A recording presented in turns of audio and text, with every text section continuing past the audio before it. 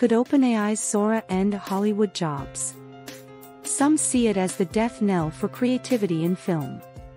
The AI teased its power on social media, offering Hollywood a glimpse before its public launch. In Sora's first impressions, creative studios showcased their work with the video generator. Will Sora disrupt filmmaking? Insiders fear a massacre of traditional jobs.